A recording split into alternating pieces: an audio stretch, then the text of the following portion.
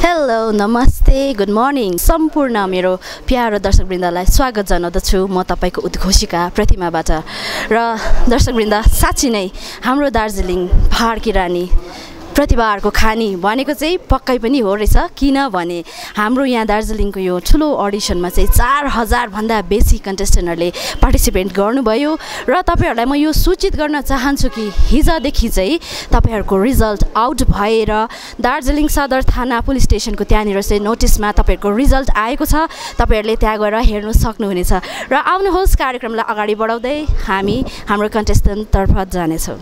त दर्शकवृन्द अहिले भने हामी दार्जिलिङको वरिष्ठ गायकको साथमा छौँ। हुन त उहाँलाई कुनै परिचयको जरुरत छैन, हाम्रो पहाडी हाम्रो जनताहरूले उहाँलाई राम्रोसँगले चिन्नुहुन्छ र पनि उहाँले प्लिज तपाईको नाम भनिदिनुहोस् न।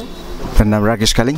राकेश खालिङ है। दार्जिलिङमा यति ठुलो अडिसन हाम्रो दार्जिलिङ प्रशासनद्वारा भइरहेको छ है, पुलिस प्रशासनद्वारा। यसमा चाहिँ हाम्रो कन्टेस्टेन्टहरूलाई चाहिँ तपाईँले कस्तो खाले मेसेज दिन चाहनुहुन्छ? यो मेसेज चाहिँ म के दिन चाहन्छु भन्दाखेरि अहिलेका नयाँ भाइ बहिनीहरूलाई अलिकति नर्भस हुन्छ होला हैन, नर्भस नभइदिनु, एकदमै आफ्नो क्षमता अनुसार कन्फिडेन्ट अनुसार तपाईहरुले आफ्नो प्रस्तुति दिनु। म यही भन्न चाहन्छु अल द बेस्ट यहाँलाई। हाम्रो पुलिस प्रशासनलाई चाहिँ के भन्न चाहनुहुन्छ? यहाँलाई पनि म एकदमै थ्याङ्कफुल दिन चाहन्छु जसमा कि उहाँहरूले अहिले नयाँ अपर्च्युनिटी लिएर आइदिनु भएको छ दार्जिलिङमा हैन। त्यसले गर्दाखेरि यो अहिले हाम्रो म्युजिक ट्यालेन्टहरू अलिकति हराएर गइसक्यो जस्तो लागेको थियो तर पनि अब दार्जिलिङ अलिकति पछाडि परे जस्तो लाग्छ मलाई। तर अब यसले के एउटा नयाँ ऊर्जा थपिनेछ हैन। त्यसले गर्दाखेरि दार्जिलिङलाई एउटा नयाँ रिप्रेजेन्ट पनि हुन्छ र धेरै गुमेका कलाहरू पनि अहिले फेरि जागेर आउने मलाई आशा छ, किनकि कतिवटा अब हरेस खाएर बसेका हुन्छन् हैन। तर यो ट्यालेन्टहरूले गर्दाखेरि चाहिँ एउटा यहाँहरूलाई एउटा एउटा इच्छा जोस जाँगर चलेर आएर उहाँहरूलाई पनि एउटा प्रस्तुति दिउँ भन्ने हिसाबले आएर उहाँहरूले एउटा प्रेजेन्ट दिन सक्नुहुन्छ भन्ने मलाई आशा छ। Thank you very much. हजुरको शुभ नाम?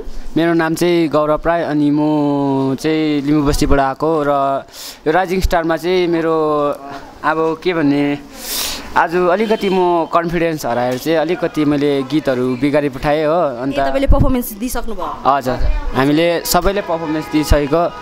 अन्त अब अरू त के भन्नु र, त्यति मात्रै छ मेरोबाट भनाइ। भनेपछि डर लागिरहेछ? डर त लागेको छैन तर पनि अब अलिकति चाहिँ हो। हजुर, मेरो नाम सौगन राई। म पनि मैले कुन चाहिँ किरा कच्ची डोरी हो।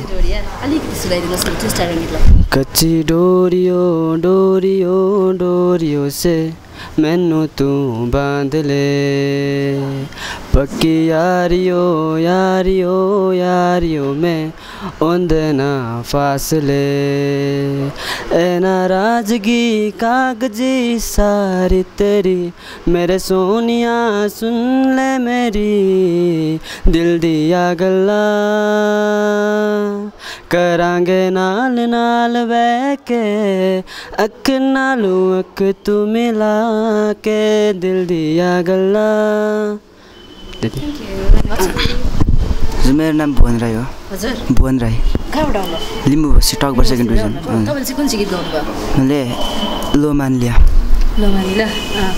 ओके, त हाम्रो यहाँनिर हाम्रो भाइले चाहिँ आज गीत बिगार्यो भन्नु हुँदैछ र हताश हुनु हुँदैन है, किनभने के भन्छ नि, हर अन्धेरी के बात भन्छ नि, त्यस्तै हो है। Anyway, best of lock. Okay, now we have another contestant and तपाईँको नाम? मेरो नाम प्रसन्ना कार्तक, म कालिम्पोङबाट आएको हुँ। कालिम्पोङबाट आउनुभएको है। अनि आज कुन चाहिँ गीत गाउनुभयो? मैले दुईवटा गीत गाएँ। हिन्दीमा चाहिँ तमासाको अगर तुम साथी हो भन्ने, नेपालीमा चाहिँ झझलको लिएर आएछ सावन। जजेसको भनाइ चाहिँ कस्तो थियो त?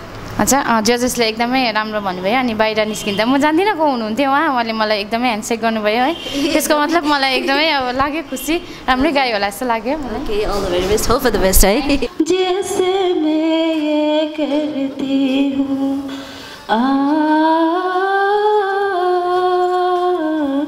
Okay, thank you.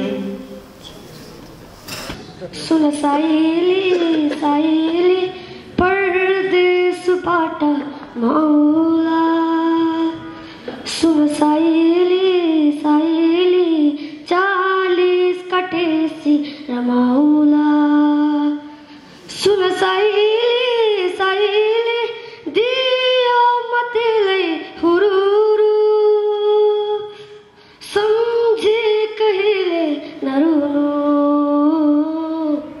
सुन साइली साइली परदेशबाट मौला सुन साइली साइली 40 काटेसी रमाउला सुन साइली साइली दियो मतेलै हुरुरु सम्झी कहिले नरुनु सुन साइली साइली परदेशबाट मौला सुन साइली साइली 40 काटेसी रमाउला ओके बाबु अर्को गीत त हिन्दी गीत अलिकति थाहा छ ल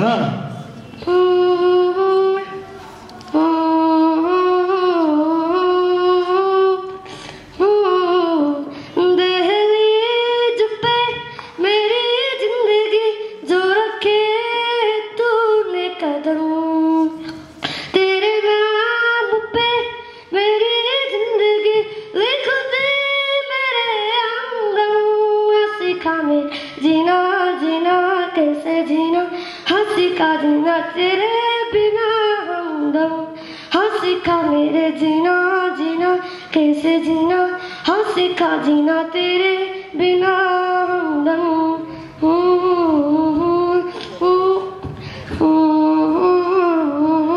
ओके थ्याङ्क यू ओके त दर्शकवृन्द हामीमाझ अहिले दार्जिलिङ डिस्ट्रिक्ट पुलिसको एकजना पुलिस सहकर्मी हामीसँग हुनुहुन्छ र तपाईँको शुभ नाम मेरो नाम हो मिलन मोथे र अहिले हजुरहरूको डिपार्टमेन्ट है पुलिस प्रशासनद्वारा चाहिँ यहाँ दार्जिलिङमा भव्य रूपले ठुलो अडिसन भइरहेको छ है यसमा तपाईँ स्वयं भलिन्टियर खटिरहनु भएको छ है र हामीले कता कता सुनेको थियौँ तपाईँ गाउनुमा पनि रुचि हुनुहुन्छ भनेर है हाम्रो कन्टेस्टेन्टहरूले यसरी पर्फर्म गर्दाखेरि चाहिँ तपाईँलाई के गाउनुहरू मन लागेको छ नि त म गाई पनि राखै छु भित्र धेरैपल्ट कोही पनि नहुँदाखेरि उहाँले गाइरहनु भएको छ अनि प्रथम आउने नानीहरू छ कतिजना जसलाई चाहिँ स्टेजसित डर हुन्छ उनीहरूलाई डर लाग्छ प्रथम सुरु त भित्र उनीहरूले यो अडिसन हलमा पस्दै उनीहरू डराइरहेको छ कामिरहेको हामीले देखेको छौँ है अनि त्यो नानीहरू आउँदाखेरि चाहिँ मैले भित्र म त बिहानै आउँछु प्रायः जस्तो अनि बिहानै उनीहरूलाई बोलाएर भित्र लगेर आऊ हलमा आऊ भन्ने माइकहरू दिएर उनीहरूलाई म लु तिमीहरू गाइएर है आफ्नो कन्फिडेन्स लेभल बढाऊ भनेर उनीहरूलाई प्र्याक्टिस पनि गराउँछु खुसी हुन्छ त्यति बेला उनीहरू अतालिँदा अलिकति म पनि गाइदिन्छु त्यति बेला उनीहरूलाई अझै जोस चल्छ त्यस्तो हो र हाम्रो नानीहरूलाई चाहिँ कस्तो मेसेज दिनुहुन्छ त हाम्रो कन्टेस्टेन्टहरूलाई चाहिँ म कन्टेस्टेन्टहरूलाई यही भन्छु हाम्रो दार्जिलिङ राइजिङ स्टार जो हाम्रो दार्जिलिङ पुलिसले अर्गनाइज गरिरहेको छ यो एउटा ठुलो प्रोजेक्ट हो यो सानो तिनो कुरो होइन है यो दार्जिलिङको सबै नानीहरूलाई लिएर सबै यो दार्जिलिङको अब इच एन्ड एभ्री जग्गामै यो भइरहेको छ उनीहरू सबैलाई लिएर एउटा ठुलो यो एउटा प्रोजेक्ट भइरहेको छ यो नानीहरूको यो ट्यालेन्ट लिएर है म नानीहरूलाई यही भन्न चाहन्छु मलाई खुसी लाग्यो धेरैजना यति राम्रो गीत गाउनेहरू छन् है स्वर अति नै सुन्दर भएको उनीहरूलाई एउटा ईश्वरले दिएको कला उनीहरूमा छ त्यो एउटा परमेश्वरले दिएको एउटा गलाको एउटा हुन्छ नि एउटा मिठास छ तर त्यसलाई चाहिँ हाम्रो चाहिँ यहाँ कति चाहिँ अब तिखार्नु नपाएको क्या त सुनमा सुगन्ध थप्नु नसकेको सुन चाहिँ छ त सुगन्ध छैन भने है अन्त उनीहरूले अझै राम्रोसँगले प्र्याक्टिस गर्यो अझै राम्रोसँगले उनीहरूले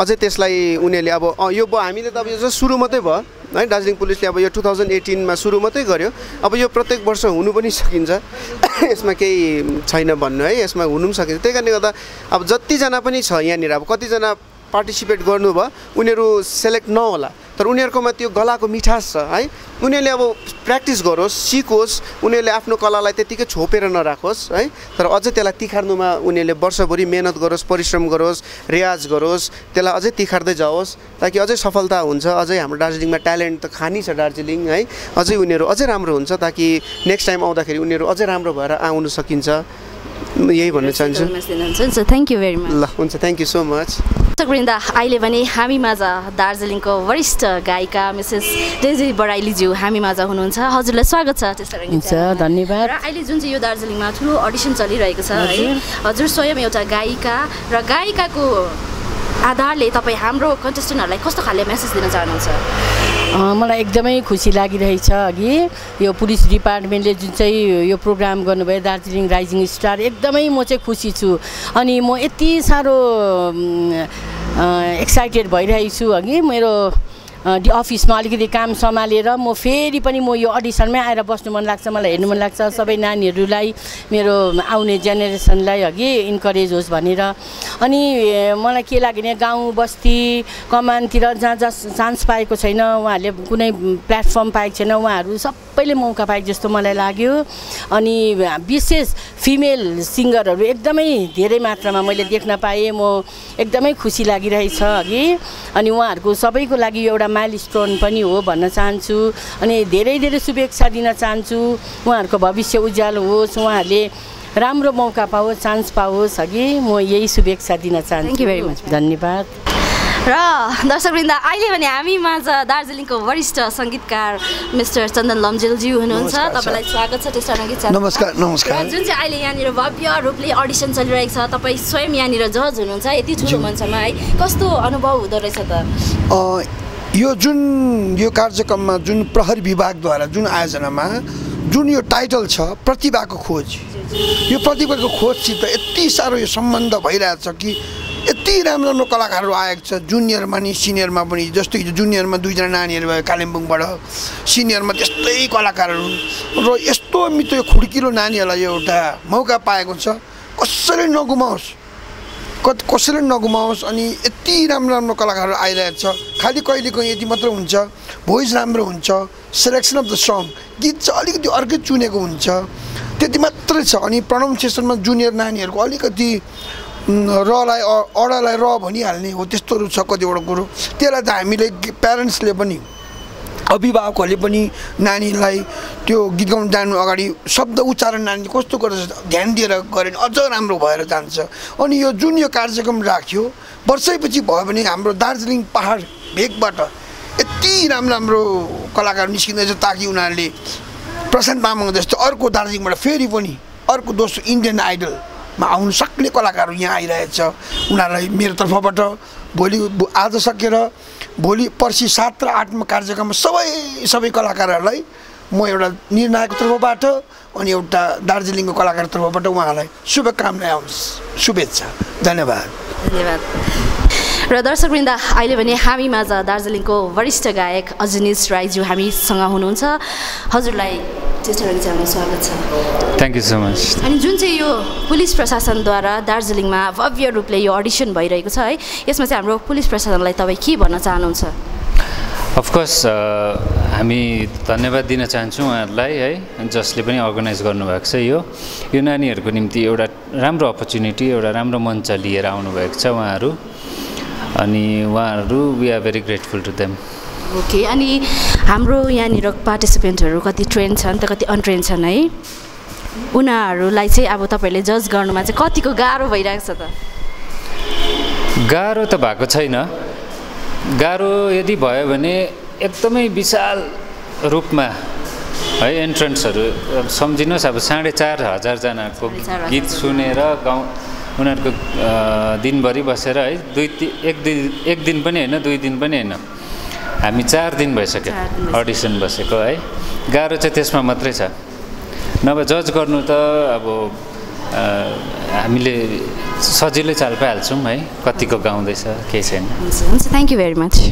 र दर्शकवृन्द, अहिले भने हामी क्यापिटलबाट निक्लेर माथि जुन चाहिँ जिमखानामा राइजिङ स्टार डान्सिङ प्रतियोगिता भइरहेको छ, हामी त्यहाँ जानेछौँ। So stay tune, follow me. दर्शकवृन्द, जुन चाहिँ हाम्रो दार्जिलिङमा 5 दिनदेखिको घमाघम अडिसन चलिरहेको थियो, यो अडिसनको क्रम चाहिँ सकिसक्यो र तपाईँहरूलाई यसको रिजल्ट चाहिँ फेसबुकद्वारा साथै तपाईँहरूलाई कल पनि गर्नेछ। तपाईँहरू सेलेक्ट हुनुहुन्छ या हुँदैन, तपाईँहरूलाई कल आउनेछ जजेसहरूकोबाट र तपाईँहरूलाई हामी टेस्टारङ्गी च्यानल मार्फत यो सूचित गर्न चाहन्छौँ कि दार्जिलिङमा अब मेगा अडिसन चाहिँ 7 तारिक, 8 तारिक, 9 तारिक यही जिमखाना क्लबमा अनि क्यापिटल हलमा तपाईँहरूले दार्जिलिङमा नै आउनुपर्नेछ। पहिला जुन चाहिँ तपाईँहरूको आफ्नो आफ्नो जग्गामा भएको थियो, यदि तपाईँहरू सेलेक्ट हुनुहुन्छ भने तपाईँहरू दार्जिलिङमै आउनुपर्नेछ र तपाईँहरूले 7, 8, 9 चाहिँ दार्जिलिङ आउनुपर्नेछ। यति भन्दै तपाईँलाई हामी यो अडिसनको विदित जानकारीहरू हामी यस च्यानल मार्फत दिने नै छौँ। आजलाई बिदा दिनुहोस्।